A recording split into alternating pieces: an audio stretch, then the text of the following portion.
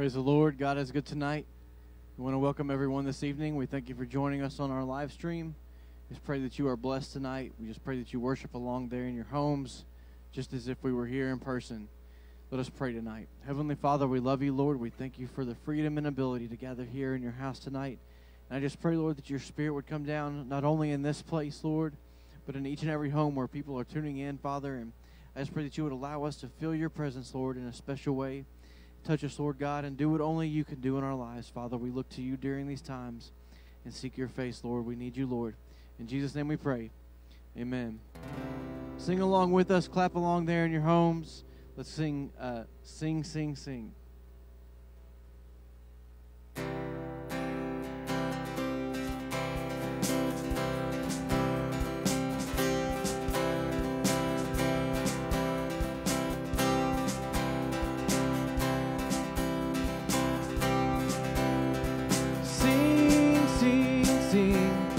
And make music with the heavens. We will sing, sing, sing. So grateful that you hear us when we shout your praise. We lift high the name of Jesus.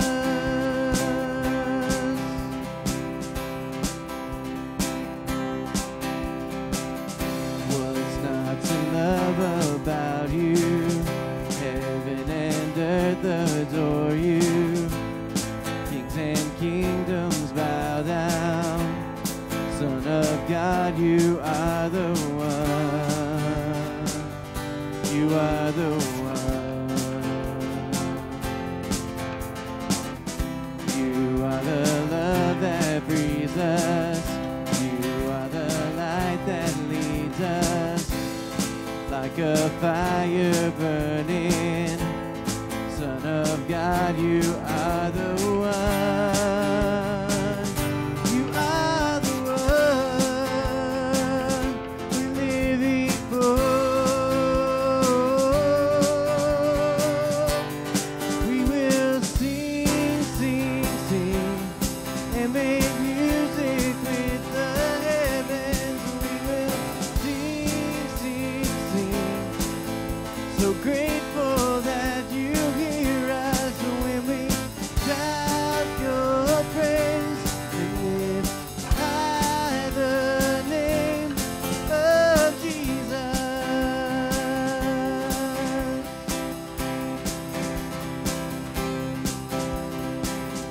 What's not to love about you? Heaven and earth adore you. Kingdoms bow down. Son of God, you are the one. Yes, Lord, you are the one. You are the love that frees us. You are the light that leads us. Like a fire burning, Son of God, you are the one. Oh yes, you are the one we're living for. And we will sing, sing, sing, and make music with the heavens. And we will sing, sing, sing. So grateful that you hear us when we shout your praise. Lift high the name of Jesus.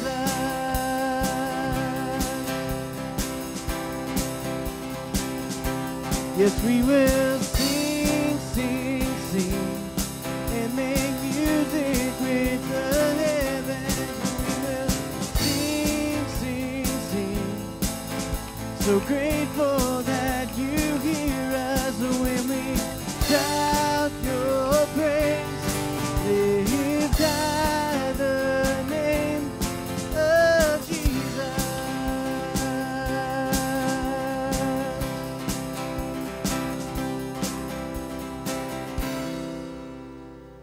Hallelujah. He is truly worthy of our praise tonight. Amen. We just thank you all once again for joining us. We thank the Lord for His presence being here in this place. At this time, we want to turn the service over to our pastor to bring us a message from God's Word. Let us welcome him tonight.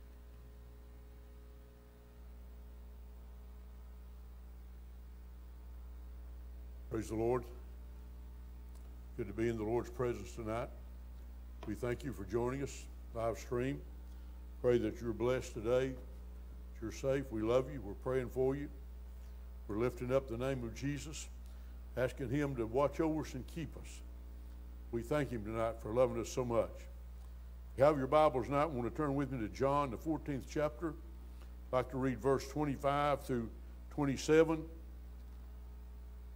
How the message is the peace that Jesus gives. So I was praying yesterday, the Lord said, take a break from the blood for one service because somebody needs this. And we want to do what God says. Amen. These things, Jesus said, have I spoken unto you, being yet present with you. But the Comforter, which is the Holy Ghost, whom the Father will send in my name, He shall teach you all things, and bring all things to your remembrance, that whatsoever I have said unto you. Peace I leave with you, my peace I give unto you. Not as the world giveth, give I unto you. Let not your heart be troubled, neither let it be afraid. Would you pray with me tonight? Father, we love you today. We thank you for your word. Thank you for the peace you give us. Lord, we enjoy it. We receive it. And Lord, we thank you abundantly for it. We pray, God, that every heart, every person is listening tonight, God, that has this peace brimming over in their heart. And God, we just ask you to touch every life. Minister, Lord, as only you can. Touch us, Lord, and strengthen us tonight as we try to glorify you. We love you, Jesus. We thank you for blessing us. Thank you for protecting us. Thank you, Lord, for the blessings of our life. In Jesus' precious name, amen. Praise God. The peace that Jesus gives, verse 25 and 26, sound like Jesus is getting ready to say farewell in his speech that he'll be leaving. But verse 27 turns out a different kind of goodbye. He said, I'm going to leave something with you. How different. He's parting the world. But the importance of this one verse of Scripture in our lives cannot be talked about enough or lifted up enough. There's a peace that passeth understanding, and it comes from Jesus Christ. We love him tonight. We thank him for it. What a peace he gives, even in the midst of the storm. Found this little article today that said, as the Prince of Peace, he brought it into the flesh, carried it about his own person, died to make it ours, left it as a heritage of his disciples upon earth. He implants and maintains it by the Holy Ghost that lives within us. And thank God for a peace that Jesus watches over, that he implants, that he carries out, that he makes sure is in our life. Every child of God is promised this peace. Jesus Christ is the executor of his own testament. He leaves his, he gives this peace to each and every one who loves and follows him. The Bible says, not as the world giveth. You see, the world doesn't give a true peace, maybe for a moment. But Jesus gives peace sincerely. He gives a substantial peace, and he gives it eternally. He doesn't give it today and take it back tomorrow. Thank God for the peace that Jesus gives that's real in our life, that's real today, will be real tomorrow, no matter where you're at, no matter what you're going through, no matter what your circumstances. The peace of Jesus Christ is real, and it is for wherever you're at, whatever you're going through. The gift that he gives is peace. The nature of this peace, many times we get confused about the peace that Jesus gives. You see, the peace that Jesus gives is not without strife. It's not without grief. Sometimes you don't have relationships that are too much in harmony. But the peace of God should still be in your heart and in your life in spite of the strife and the grief and the contention that we go through sometimes. You see, this peace that Jesus gives is an inner state of calm. It's an order in our hearts that He gives that keeps us through trying times, keeps us through cases of difficulty, guides us. You see, this quality, it appears in the midst of trouble, and it affects our relationships. Peace, can I tell you, be a peacemaker, not a troublemaker. This kind of peace will affect every relationship that you're in. It'll affect relationships in your family. It'll affect the relationships of friends. It'll reflect church relationships. Every relationship that you encounter on this earth, if you have the peace of God in your heart, it will affect that relationship in a positive way. You see, it is a quality which appears only when Jesus Christ gives it. Thank God for peace that passeth understanding. Its quality is it is closely connected to Jesus Christ.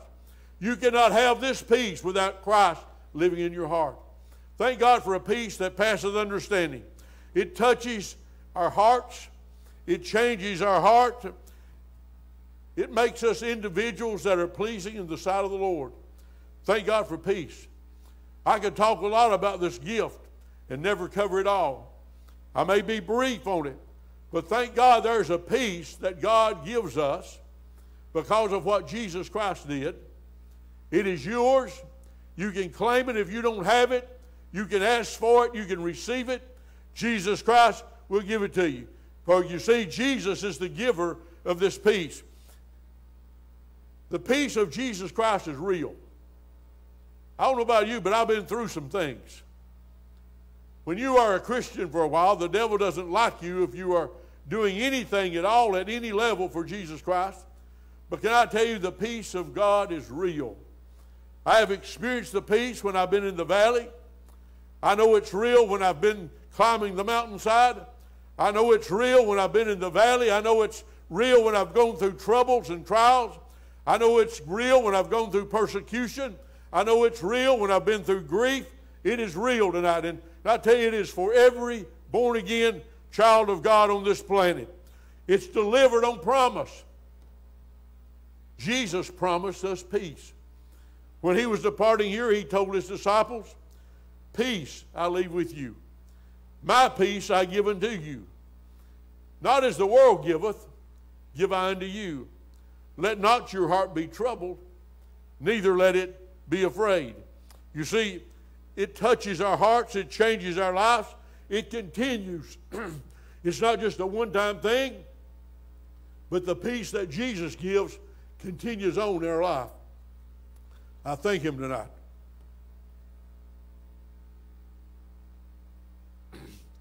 The peace that the world pretends to give us is unreal.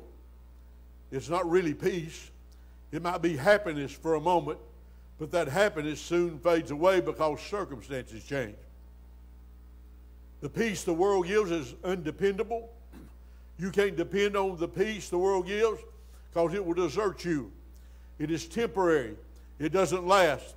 But the character of Christ's peace, calm and turmoil. When turmoil is swirling round about you, there's a deep peace within you that passeth understanding that Jesus gives, that helps us in a time of turmoil, in a time of upheaval, in a time of torment. There's a peace that passeth understanding. It keeps our heart. It secures us in the love of Jesus Christ. It gives us steadiness in our purpose. You see, if you're going through life and you don't have a purpose in this life, if you'll give your life to Jesus Christ, He will give you a purpose. And He will keep you steady in that purpose. The peace that He gives will help you to stay on course. It will help you to continue in the calling He has placed upon your life. The peace that Jesus gives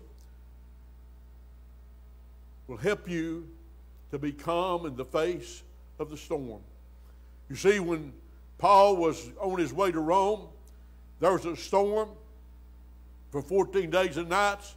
But I can tell you, as I read that story, when I read about Paul, there seems to be a peace in his life that the sailors don't have. It talks about all the things they were doing, but it doesn't say what Paul was doing. But then all of a sudden, Paul says, there stood by me an angel of the night last night, and the God of whom I served, to whom I belong to. And he said, if we'll just remain on the ship, excuse me, seems like my allergies are firing up again. Every life will be saved. And I tell you, they stayed on board. They did what Paul told them, even though they were tempted. And every life, not a life was lost. If we'll stay with Jesus Christ, we will find out that God will give you steadiness in your purpose. Paul was headed to Rome. God said, hey, Paul, you're going to get there. I sent you there, and you will get there. So wherever God is sending you, whatever he's asking you to do, he will help you accomplish it. He will help you to be steady in your resolve to serve him and to fulfill God's purpose in your life. This peace will keep you right with the Father. I don't know about you. I don't know if you worry, if you get tore up, if you get upset, if you get angry. Sometimes if we're not careful, that anger will override that peace. We'll speak unadvisedly with our lips and get ourselves in trouble.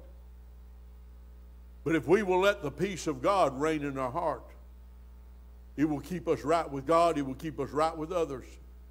It will help us to be righteous before our Heavenly Father. Jesus gives this peace for a purpose, to keep us steady and on course in his kingdom. He wants us to live for him. He wants to have a relationship with us, and he gives us a peace that we can stand the storms, the torments, and the trials. You see, this peace is given by Christ. It's not something that's worked up. It's not something someone else gives you. It's not something you pick up at the store, but Jesus gives it. It's not something that's worked up in a shout or a service. Jesus gives us a peace that passes understanding. He gives it freely. He gives it fully. And he puts a finality on it. Whatever he gives, the world cannot disturb. If we will read the Word and pray, the peace that Jesus gives us will hold us secure. It will hold us steady. And I tell you, this world is in a storm. I don't know, you probably read about Beirut, Lebanon, where the big explosion happened. There's turmoil there. There's turmoil in the United States of America. But deep in the heart of the Christian, we see all the turmoil going on. But in us, there's a peace. There's persecution on every hand. Christians are being killed in foreign countries. They're being persecuted. We've got it made in America. All they do is persecute us, tell us to shut the church down. But I tell you, Jesus Christ can give us a peace in the midst of the storm, and in this time we're going through. There's a peace that holds us steady, that holds us on course, that keeps us from sliding aside or backward. God help us. Because you see, this world, the peace the world gives that Jesus was talking about, they give it grudgingly. They give it half-heartedly. Every once in a while, occasionally, they give this peace, but it doesn't last. But thank God the peace that Jesus gives lasts today, tomorrow, and forever. You see, the goal of this peace I want to get to and talk about just for a few minutes. Let not your heart be troubled. The last part of that verse, the goal is, my peace I leave with you. My peace I give unto you, not as the world gives, give unto you. Why? So that our heart will not be troubled. So that our heart will not be afraid. You see, we allow a lot of things to get us all worked up sometimes that we shouldn't. We allow some things to rob us of a portion of that peace that we should not allow to steal from us. We allow things to affect us sometimes that shouldn't be. We should just let it roll off. Sometimes the Spirit of the Lord has to shake us to remember us that God's in charge. And if there's nothing I can do about the situation, if there's nothing I can do to make a change for the better, why am I getting so worried and bothered? You see, I don't know about you, I'm concerned about the choices some people make. I'm concerned about the choices that some people allow Satan to drag them into. I'm concerned about people that they get out a little bit and then the world draws them back in. I'm concerned about the demonic attacks against God's children, and when they don't know how to fight back, when they don't have the Word hidden in their heart, when they don't have the peace of God. You see, this peace can keep us in the midst of the storm, in the midst of sorrow, in the midst of trials, in the midst of things we don't understand. I don't know about you, but I go through some things sometimes that I don't know how I got there. I don't know why I'm there. I don't know how I'm going to get out. I don't know how I'm going to continue. But still there's a peace in my heart that I know Jesus Christ is in control, that He's watching over me, that He's going to help me, and I'm going to lean on Him. You know, He's no respecter of persons. You can lean on Him today. No matter what you're going through. The Lord said, son, I want you to slow down here. This is for somebody that's listening tonight. This might be for some of you that's here with me, but you know, I tell you, there's a peace that passes understanding that will keep you in the midst of the storm. There are storms that are raging. There are storms that may be coming our way, but there's a peace that Jesus gives that will keep us. You see, let not your heart be troubled, neither let it be afraid. Now, there's a fear that gives us wisdom. I know not to go out here and walk across the street in busy traffic. I know not to do some things because I'm going to get hurt if I do them. There's a fear that brings wisdom. The fear of God brings wisdom, but there is also a fear that Satan tries to bring in our heart that causes us to freeze up, to not do God's purpose, to not stay steady on the purpose that God has for us, not to continue with God. We don't need to allow that apprehension to find its way in our heart. We don't need to allow it to affect us to the point that it stops us and we cannot continue on for the Lord Jesus Christ. Don't let fear in your heart to grip you and take you off track. You see, we have to know this relationship with Jesus Christ is real. We have to know who He is. We have to know that He knows who we are, and we can depend on Him. It's not enough for us just to receive this peace, but we must maintain this peace. There's a formula that we must follow to maintain the peace, and if we will follow the formula, I'm not talking about if you just read it, not talking about if you just memorize it. I'm talking about if you follow the formula, the peace of God, you can maintain it in your life. Starts in Philippians chapter 4, verse 4. Rejoice in the Lord always. And again I say, rejoice. He repeated rejoice in the Lord there twice.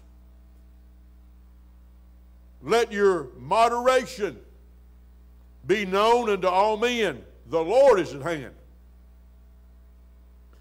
Be careful for nothing, but in everything by prayer and supplication with thanksgiving, let your requests be made known unto God. When you go to the Lord in prayer, don't hold back. Pour out your heart before Him. Pour out your soul, your spirit before Him. So then when we do, and the peace of God, which passeth all understanding, shall keep your hearts and minds through Christ Jesus. Finally, brethren, whatsoever things are true, whatsoever things are honest, whatsoever things are just, whatsoever things are pure, whatsoever things are lovely, whatsoever things are of good report, if there be any virtue, and if there be any praise, think on these things. Those things which ye have both learned and received and heard and seen in me, do. And the peace of God shall be with you. I love the scripture. I remember a time when Shirley and I were going through a storm.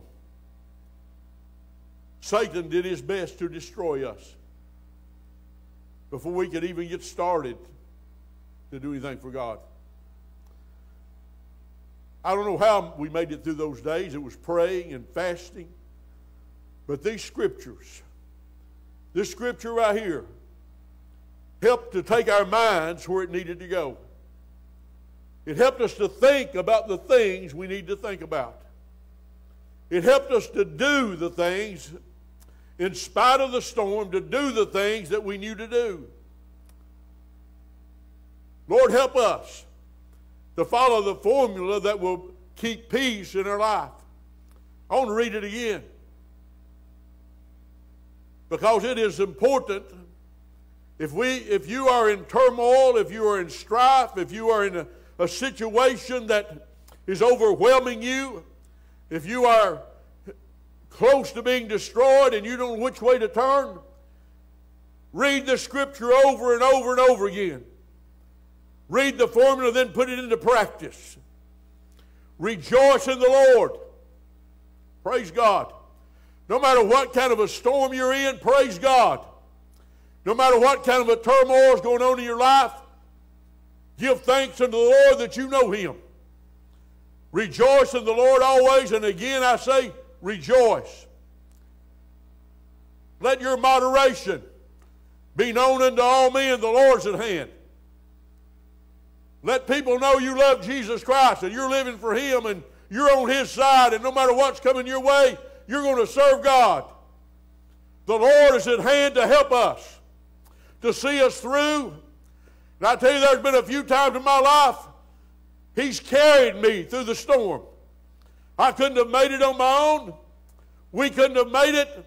My family wouldn't have made it, but He picked us up and sheltered us and carried us through the storm. Let your moderation be known unto all men. The Lord is at hand, and I'm going to serve Him. Be careful for nothing, but in everything by prayer and supplication with thanksgiving. Praise the Lord. I don't know about you, but there have been a lot of times I just ask and ask and ask, and I never thank the Lord for anything. But this verse says thank Him for what He's done. Thank Him for how He's moved in your life. Thank Him that you're a Christian. Thank Him that He's answered your prayers. He's worked miracles in your life. He's met needs that no one else could meet. He's reached down and touched you in the midst of the storm and sheltered you in His arm. Thanksgiving. Let your requests be made known unto God. And when we pray that way, and the peace of God which passeth all understanding shall keep your hearts and minds through Christ Jesus. Finally, brethren, tells you how to think. Whatsoever things are true. Praise the Lord. This virus we're going through, I hear all these things. I don't know what's true and what isn't true. You listen to 100 different people, you get 100 different opinions. But the Word of God is true. It hasn't changed. Whatsoever things are true, keep your mind on the Word of God. Whatsoever things are true, whatsoever things are honest, whatsoever things are just, whatsoever things are pure, whatsoever things are lovely, whatsoever things are of a good report, if there be any virtue, and if there be any praise, think on these things. Those things which ye have both learned and received and heard and seen in me, do, and the God of peace shall be with you. I don't know about you, but I need the Lord to be with me. Every day and every hour, the longer I serve the Lord, the more I lean on Him. The longer I serve the Lord, the more I know I need Him. The longer I live for Jesus Christ, the more I know He's my source. He's my resource. He's the answer to my problems. He's the answer to my life. I depend on Him. Lord, help my mind to be on You and on the things that matter. When we do these things, a moment of sorrow, a moment of trouble will not rob you of the peace of God. It is yours. Jesus gave it to you. Remember that God gave His peace through Jesus Christ and what He did on Calvary to pay for our soul, to redeem us, and to set us free. I found this little saying by C.S. Lewis. He said, God cannot give us happiness and peace apart from Himself, because it is not there. There is no such thing. The only real peace we have is in Jesus Christ. And when we lean on Him, when we trust Him, there is a peace, Philippians says here, that passeth all understanding. And I tell you, when you come through the storm, when you get on the other side, and we're going to get on the other side of this pandemic, there will be a day of victory. It shall come to pass, because the God we serve wants us to worship Him in spirit and in truth. I don't know how He's reshaping, remolding, remaking us through this time, but I believe He's working on us to help us to be like Him. But thank God for the peace that we have through this troubled time, that God is with us, that we can lean on Him, we can trust Him, because He is faithful. God is faithful. He has proved it over and over again. These almost 5 months that we've been going through this thing as a church family, He has proved it over and over again that He is with us. Today as I was praying, I remembered that message in tongues and that interpretation right before all this started. I still remember what the Holy Ghost said in part. He said, there will come a day you will praise me for what I have protected you from. You see, when He's protecting us from something, He's protecting us through something. Now that means I have to be wise. I have to take precautions. I have to do the things that are right. I have to be considerate of others. I have to have the peace of God to lead me and guide me. But can I tell you, the peace of God is real tonight? It's real in our lives. It's real in the life of the Christian. And if you are in turmoil tonight, ask Jesus Christ and He will fill you up with His peace. And you can maintain the peace of God if you follow the formula that's given to us in the Word of God. The Word of God is real. It's still as powerful today as it was when it was written to the church at Philippi. Thank God for His peace that passes understanding. I'm resting in Him tonight. How about you? Tonight as we go to the Lord in prayer, if you need this peace, pray and ask God to allow the peace of God to come in your heart. In the turmoil may not stop. The strife may not cease. But I know that God can give you peace in the storm. And He will give you peace in the storm if you will ask Him. Go with me to the Lord in prayer and ask God to touch your heart and your life and your family, that His peace will reign there. Lord, I love you tonight. I thank you for your goodness. I thank you for your blessings. I thank you for the miracles you work in our life.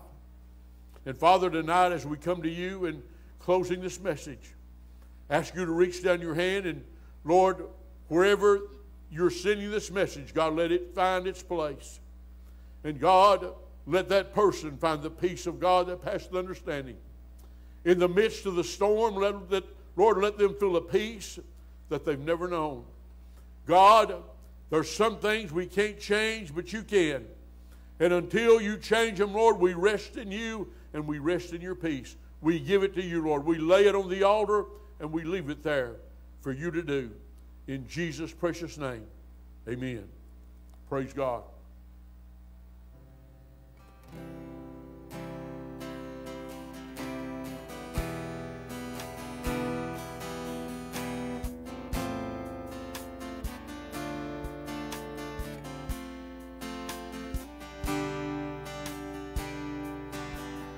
deserve the glory and the honor as we lift our hands in worship and we praise your holy name. You deserve the glory and the honor as we lift our hands in worship and we praise your holy name. For you are great, you do miracles so great, there is no one else like you. There is no one else like you. For you are great, you do miracles so great, there is no one else like you. There is no one else like you.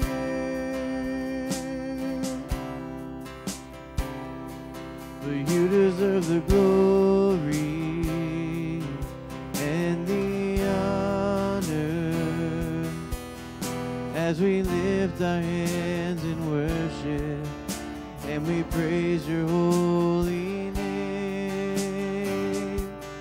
You deserve the glory and the honor as we lift our hands in worship and we praise your holy name. For you are great, you do miracles so great, there is no one else like you. There is no one else like you. For you are great, you do miracles so great, there is no one else like you. There is no one else like you. For you are great, you are awesome in this place, there is no one else like you. There is no one else like you. You are great, you are worthy of all praise, there is no one else like you. There is no one else like you. For you are great, you do miracles so great, there is no one else like you. There is no one else like you. For you are great, you do miracles so great, there is no one else like you. There is no one else like you. There is no one else like you. No, there is no one else like you. Hallelujah. There is truly no one like our God, and there is no peace like the peace that He gives. Amen. We want to thank you once again for joining us. We want to thank you for worshiping along with us. We pray that you were blessed. We hope that you'll join us here in a few minutes at 7:45 for our Spanish service. And be sure to share the links out there so the word can get out there, so God's message of the gospel can get out there to people who need to hear it. Amen. Go and have a blessed week.